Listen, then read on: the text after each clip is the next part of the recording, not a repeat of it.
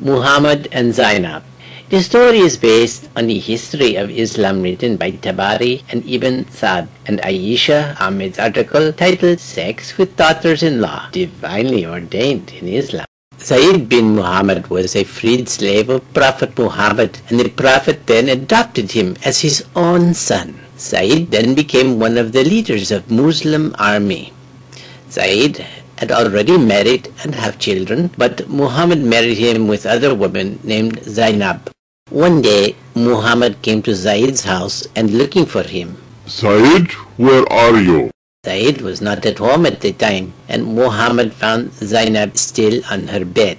"Oh, Rasulullah, Zaid was not at home right now." Zainab jumped up quickly and excited the admiration of Allah's messenger. Glory be to Allah Almighty who causes hearts to turn. Then Muhammad left the house. Zainab was wondering what did Muhammad mean by his saying. When Zaid came home, Zainab told him what happened. They realized that Muhammad was sexually attracted to Zainab. Because Zaid loved his adopted father, he was willing to offer his wife to Muhammad.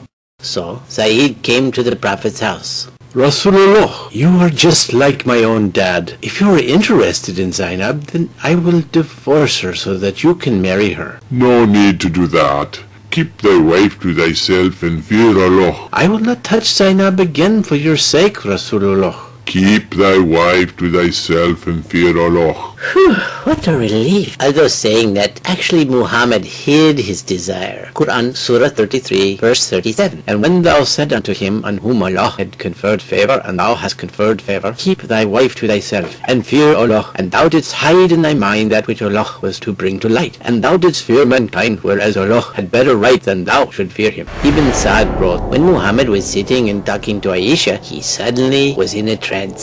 After that, he smiled and said, Who will go to Zainab to bring her the glad tidings that God from above gave her to me in marriage? I feel that your Lord hastens in fulfilling your wishes and desires. To make a long story short, Zainab was in Muhammad's bed within a few days. Quran, Surah 33, verse 37. So when Zayd had performed the necessary formality of divorce from her, we gave her unto thee in marriage, so that henceforth there may be no sin for believers in respect of wives of their adopted sons, when the latter have performed the necessary formality of release from them. The commandment of Allah must be fulfilled. In Arab culture, a daughter-in-law was like one's own daughter, irrespective of whether the son was biological or adopted. The news that the Prophet violated his own beloved son's wife enraged Madinans. They confronted him. Rasulullah, open the door!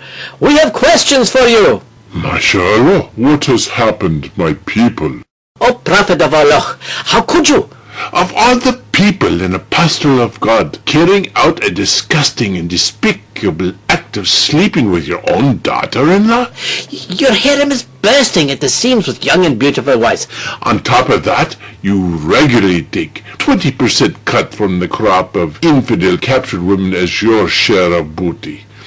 Rasulullah, your act is an incest which puts the time-honored noble Arab tradition of adoption to shame.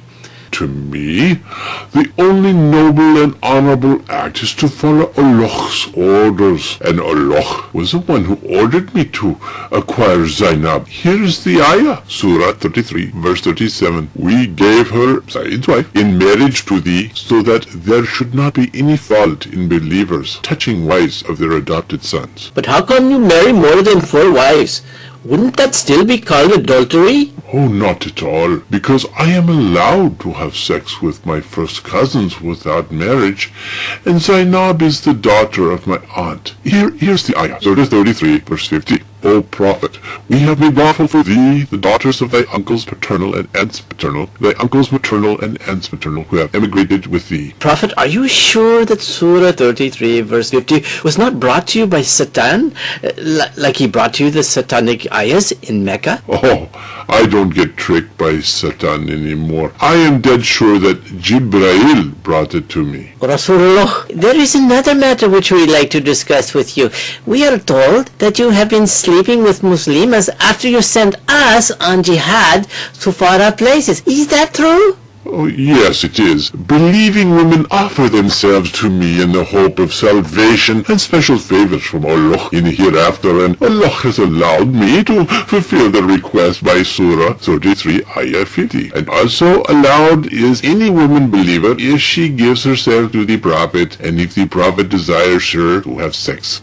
However, as you know, I'm a very busy man and cannot fulfill all requests. Besides, my wives get very antsy and jealous when I am with them. They also hate to see the long line of Muslims outside my room daily. Actually, your wives are the ones who informed us of this matter. They said that you get so drained and tired by the time you come to their rooms. You fall asleep right after prayers. Some of your younger wives look so jealous and outraged that we could have easily taken advantage of them, like Safwan bin Mu'attal is rumored to have done with the resentful and angry Aisha on the way back from Mustalik after you dumped her for Juwariya. You yourself believe she did it and had sent her to her dad's house. Allah is aware of that. That is why He has ordered my wives to be segregated and veiled from now on. You are not allowed to come to my home without permission anymore, and only allowed to talk to them from behind a curtain, if you must. Here is the revelation. Surah 33, Ayah 53. O you who believe, do not enter the house of the Prophet unless permission is given. And when ye ask of them, the wives of the Prophet, anything, ask it of them from behind the curtain. And Allah has also given stern warning to my misbehaving wives. Surah 33, Ayah 30. O wives of the Prophet, whoever of you commits an open indecency, the punishment shall be increased to her doubly. Can't we at least marry them when you're dead and gone?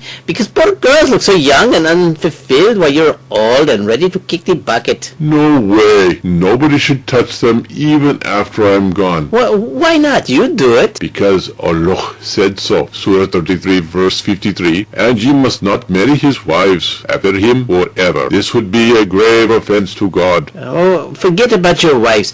What about one-night stands with their cousins and other Muslims if they offer themselves to us? No one-night stands for you. You can sleep with them only if you marry them. Why not? You do it. Because one-night stands is a privilege only for me, not for anyone else. Here is the continuation of Surah 33, verse 50. That is a special privilege for thee, not for other believers. They are only allowed their married wives and their right hands But Prophet of Allah, does not Surah 33 verse 21 say you are a role model, and Surah 3 verse 31 says we are to follow your example if we love Allah? Allah said not to irritate your Prophet. And then those ayahs are really bullshit, because when you indulge in incest and adultery, Allah endorses it right away, and when we want to follow you and do the same, Allah calls it adultery and calls for flogging and stoning. Why? Allah said not to irritate your Prophet, and you are irritating the hell out of me. Surah 33 verse 53. It is not right for you to annoy and irritate the Prophet of God. Can't we even ask questions? No, if you ask questions you will end up getting beheaded. Where does it say that in the Quran? Sure it does. Surah 5 verses 101, 102 says, don't ask questions. You lose faith by asking questions. The moral of the above fill-in-the-blank Quranic story. Your brain is like your donkey, and Islam is like a mosque. You can ride your donkey anywhere you want, but when you enter the mosque, leave your donkey at the gate.